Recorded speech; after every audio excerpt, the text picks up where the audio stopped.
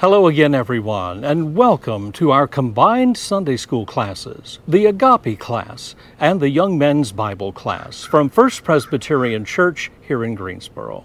I'm Lane Ridenhour, and I thank you for joining us as we gather again virtually for worship and study on this, the fifth Sunday of Lent, Sunday, March 21st. Our teacher today, Sandie Gravett, will be joining us in just a few moments as she'll be continuing her series on Dreaming Big, Constructing Hope, a study of the book of Isaiah chapter 40 through 55. It was just a year ago this weekend that we began offering a hymn each week during our Sunday school online program. Many of you had said that you missed the opportunity to sing a hymn together, and this was the easiest solution we could come up with here at the church. And so began a new adventure for me. I had to learn how to record a hymn on the computer, which I had really never done. I had to find some pre-recorded accompaniments available online because we couldn't get together with an accompanist in person during lockdown. And also I had to choose hymns that were part of the public domain, that were not copyright protected, so we didn't violate any copyright laws. And the most complicated thing for me was learning how to use a video editing program. I had been involved with live production of audio and video for nearly 30 years, but I'd never done editing. So it was an opportunity to learn something new and also a good opportunity to continue serving the church. Our hymn today continues our Lenten cycle of hymns that relate to the cross.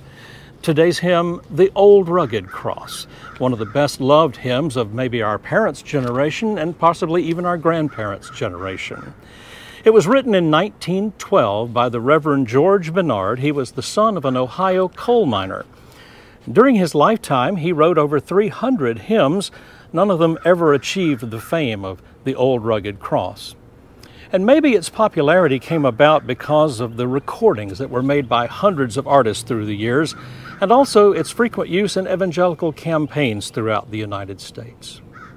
The text views the cross from the position of an observer, gazing in wonder and meditating upon the act of sacrifice performed there. The refrain speaks of exchanging a cross for a crown, a concept mentioned in several biblical passages.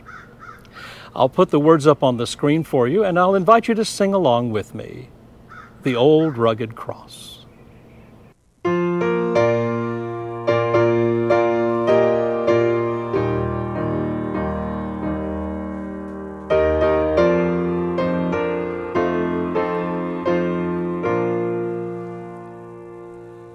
On a hill far away stood an old rugged cross, the emblem of suffering and shame. And I love that old cross, where the dearest and best for a world of lost sinners was slain. So I'll cherish the old rugged cross till my trophies at last I lay down. I will cling to the old rugged cross and exchange it someday for a crown. Oh, that old rugged cross, so despised by the world, has a wondrous attraction for me. For the dear Lamb of God left his glory above to bear it to dark Calvary. So I'll cherish the old rugged cross till my trophies at last I lay down. I will cling to the old rugged cross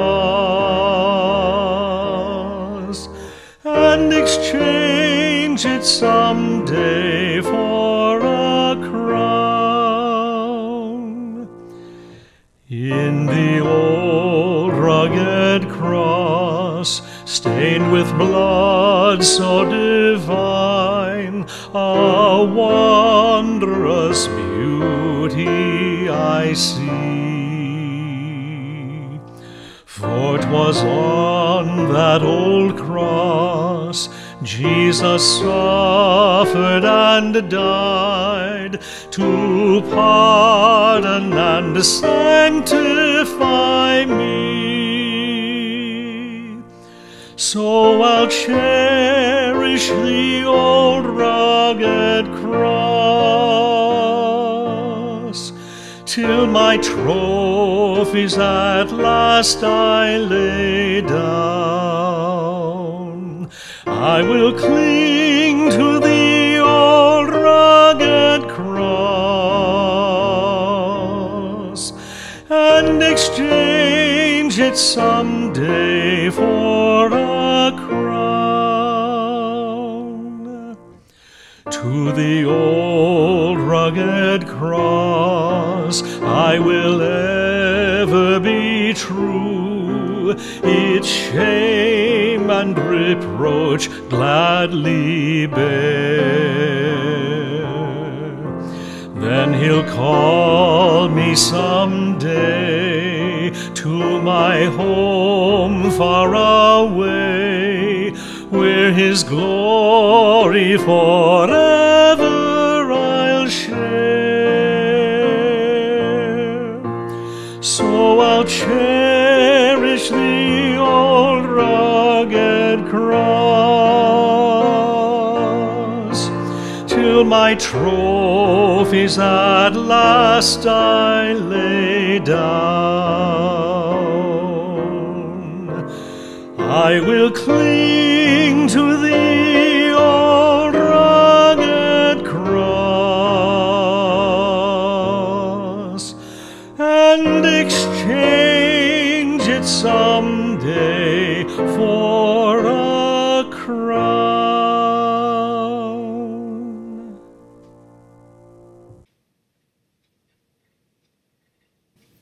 The most famous of all the servant songs in Isaiah 40 to 55 shows up at the end of chapter 52 and runs through chapter 53. Its strains ring familiar in Christian ears because the writers of the New Testament saw in its words a description of Christ and Christ's work that they return to again and again when trying to find ways to articulate their theology. Not to mention the fact that many of these phrases show up in our music and poetry as titles for artwork and the like. We have talked about this servant before. Here, however, the text appears more to read as if the writer had a specific individual in mind. That form doesn't preclude other readings that take on a more corporate tone for the servant, but it does generate no end of speculation about whether or not the prophet had a particular person firmly in mind. And I can tell you that all kinds of options have been tossed around through the ages. Is it Moses, Cyrus the Great, the deposed king Jehoiakim? Is it some leader of a small sect of the people about whom nothing historical survives? Some kind of prophetic figure? Or is it meant to be read metaphorically? Is it about Zion?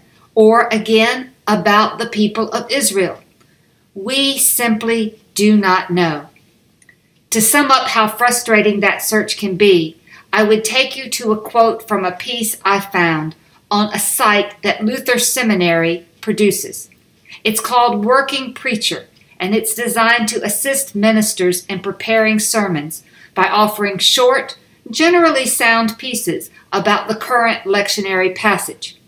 One entry on this servant song from April 20th of last year was written by Christopher Hayes, an associate professor of ancient Near Eastern studies at Fuller Theological Seminary. I want to lift one of his paragraphs because it sums up the issue well, and it made me laugh. The two scholarly names he includes I want to introduce you to first.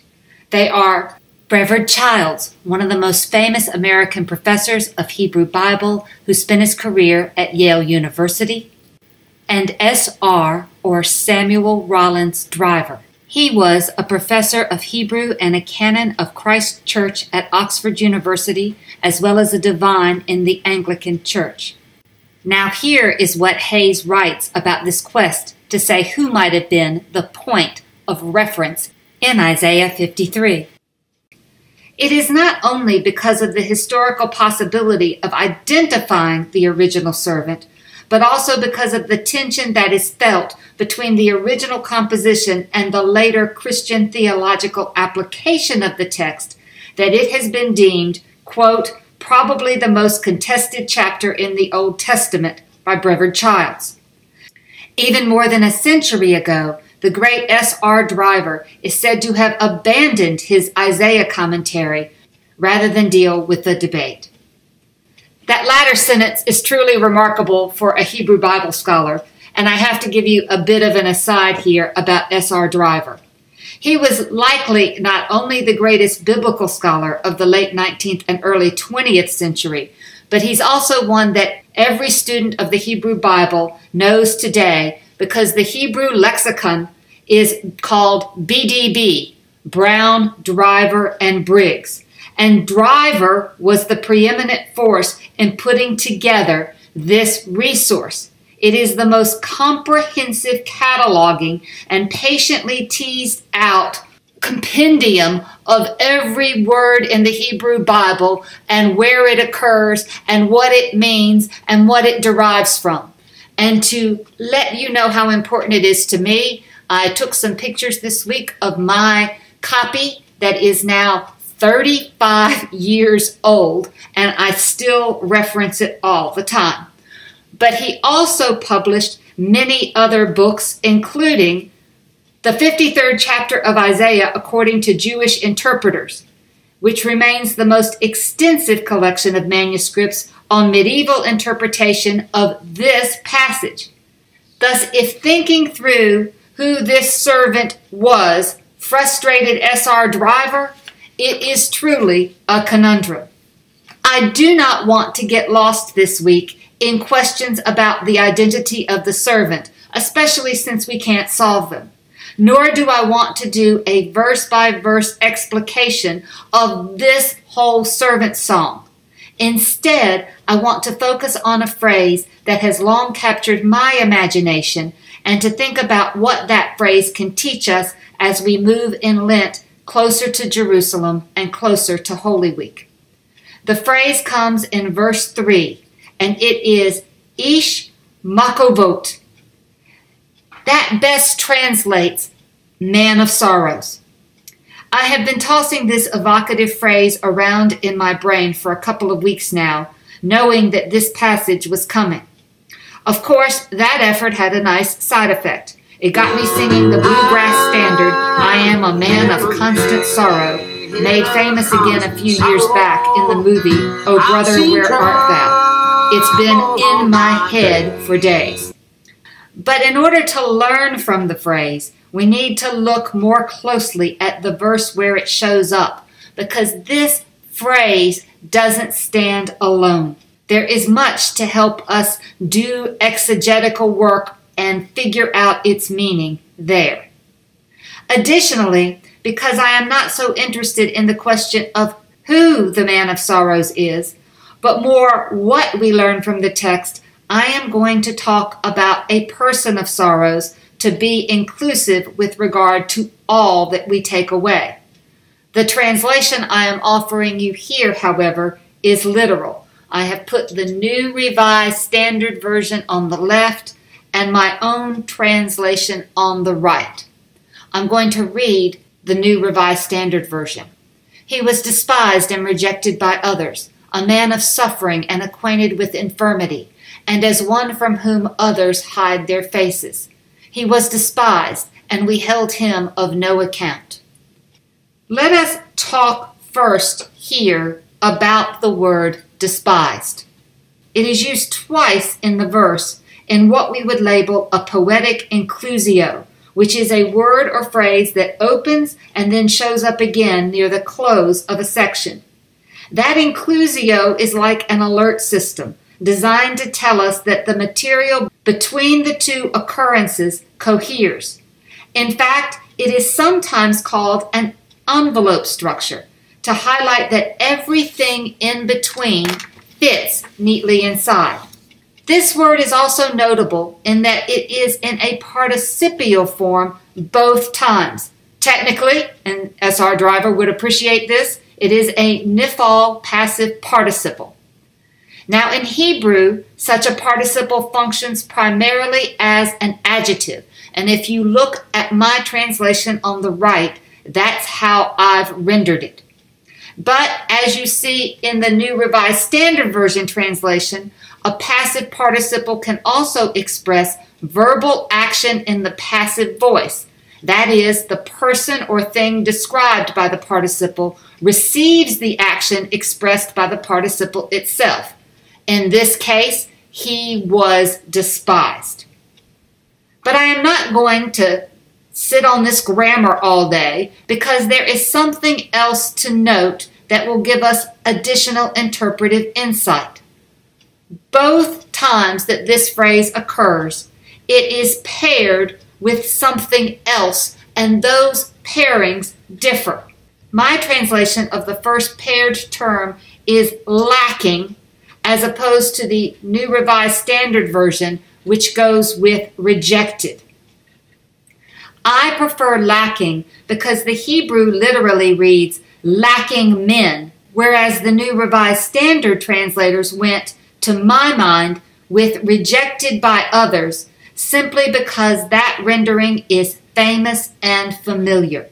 It was the choice in the King James Version, and it is how it is widely known in Christian circles. Who would dare, after all, make a translational choice that varies from how we know the famous oratorio in Handel's Messiah? We talk about despised and rejected, and here's the German if you want Handel's original.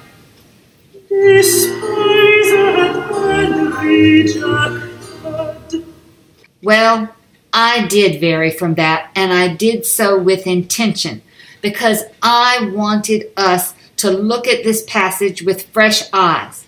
One of the questions it makes us ask is, what does lacking mean? As a translator, I see the prophet pushing an emphasis on the despised figure being alone, isolated, without anybody for support or for care. It is why I'm a bit uneasy with that rejected by others, because that reading edges over into something a bit more active on the part of those others. Going with rejected feels like the point is to underscore the harshness of others, despised and rejected. I would see it as a bit less deliberate and more about not rising to our consciousness, or not being something we paid attention to because we didn't see it as important to our overall perspective. When I was thinking this through, I pulled down my Jewish Publication Society Tanakh translation, and they say he was despised and shunned by men, although they note that the meaning in the Hebrew is uncertain. Now, that got me thinking in yet another direction, and that suggestion is this. Lacking men, I think, is about the consequence or the outcome of being despised, as opposed to doubling down on the description of that status. Despised, thus lacking others, might get at the idea with a bit more clarity. That reading for me gets confirmed by the second pairing at the close of the verse. Despised, and we did not think of him, or account him, or esteem him. Maybe we might say, being despised meant we did not take stock of who or what the person was, because that person was nothing special to us. The final idea? Despised, thus we did not esteem him. What I see here is that this person is being presented to us as an outcast, unable to summon any degree of significance by the measures that a society uses. Despised, then, is less about a feeling and more about a status, unworthy of our attention, of our interest, or of our concern. Despise here, then, would not indicate that we feel hatred toward the individual, but rather we walk by as if there is nothing to see, much less anything to be done. What comes next is the middle three phrases, and they help us think about this question as well. A person of sufferings, knowing affliction, as if we hid our faces from him. I want to work with that last phrase first. Hiding our faces here means looking away. It's the same idea I was just talking about. It is what we do when we are reluctant or resistant to take a good look at what is right before our eyes. This phrase links directly back to the phrase just previous to it and calls to our attention the Hebrew word holy. This word occurs here and immediately following in verse 4, and it means sickness, disease, or malady. We hide our faces from the one having known sickness. That is key because that phrase is associated with a number of other bits and pieces from this longer servant song describing disease and its consequences. Among them, so marred was his appearance beyond human semblance.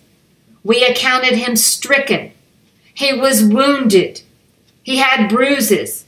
He was cut off and stricken. He had been crushed with pain. He was anguished. He poured out himself to death. This amalgamation of maladies in these verses has made many commentators, ancient ones as far back as the Talmud, as well as contemporary, think of leprosy as central to the description here. That's helpful to me. We know that what we think of as leprosy now has some continuity with what we call leprosy in the modern world. But we also know that leprosy in ancient times was a broader term that likely designated a variety of skin diseases, and in some cases what appeared on cloth or on the walls of houses. It was seen in the cultures that produced the Bible, as in many cultures, as a sign of a person's sin or whatever the equivalent of human weakness might be in another culture. It was a divine mark of punishment.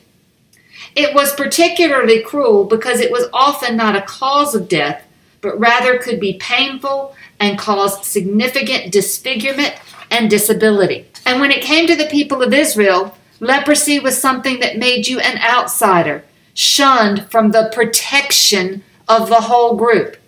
If you were a priest, it was the end. You were not whole, not clean, not capable of being a conduit of the holiness of God to others. The contemporary likeness I would draw was AIDS in the 1980s and early 1990s. It really took us a decade to get a solid grip on what this disease was, even though HIV was discovered 2 years after the first batch of cases was noted by the CDC, and the first blood test for HIV was in use 2 years after that. But if you remember, we could not do much for HIV or for AIDS at first, and there was so much fear. When we saw pictures of people wasting away and dying, we were afraid, and the rumors started. There were all kinds of rumors. You could get AIDS from casual contact. People who were diagnosed often tried to keep it quiet because they didn't want to become community pariahs. Families were even reluctant to include a mention of this in obituaries. The silence was compounded because many of those who got sick and died in America were gay, and that was not something we were talking about openly in the early 1980s. It took the faith of a young Ryan White, who contracted the disease when he was 13 through a blood transfusion and had to fight for his right to attend his public school. Or Elizabeth Glaser, a young mother and wife of a well-known actor and director, who had contracted it while being transfused, giving birth to her daughter Ariel, who was also positive. And it turned out that her son Jake, who was born subsequently, also was positive. These folks and everyone on this page died, moved the needle toward tamping down some of the public hatred of people with AIDS, some of the public shunning.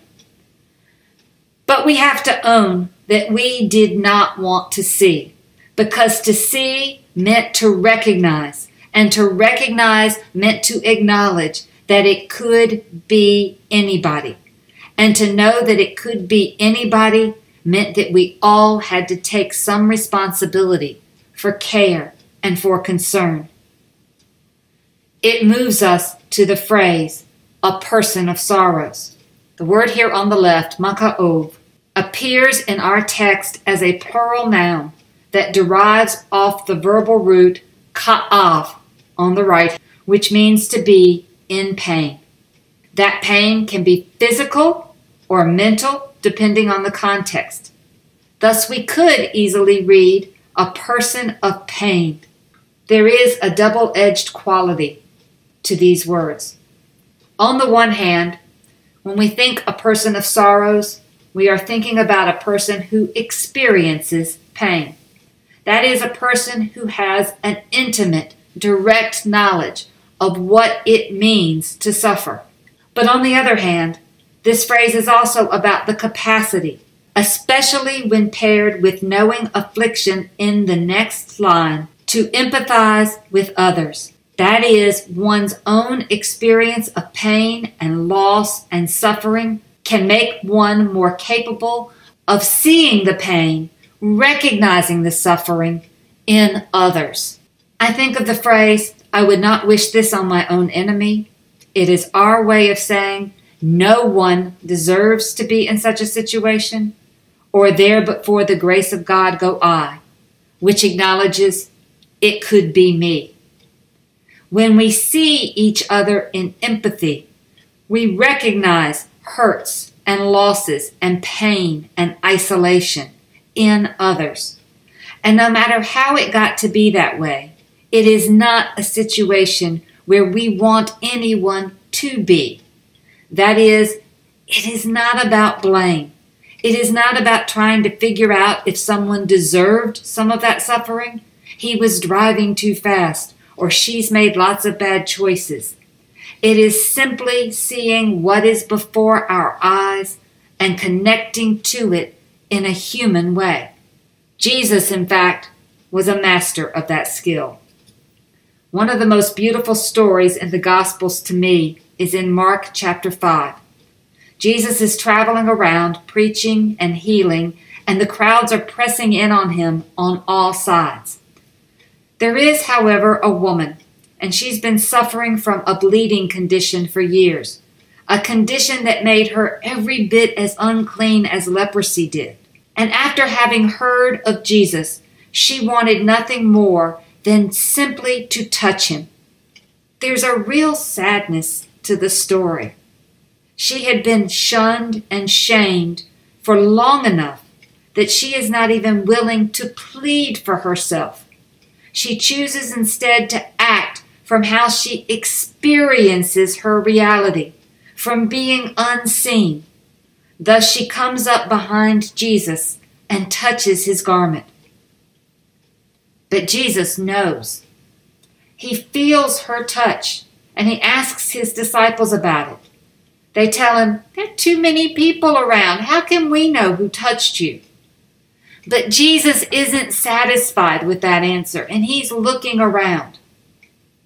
He's not angry, because when the woman recognizes that he's trying to seek her out, She comes forward, afraid, and kneels before him.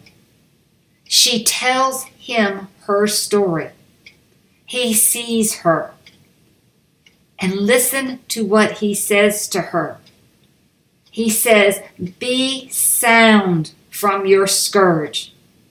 That is, he is reminding her that the thing she is experiencing is not who she is.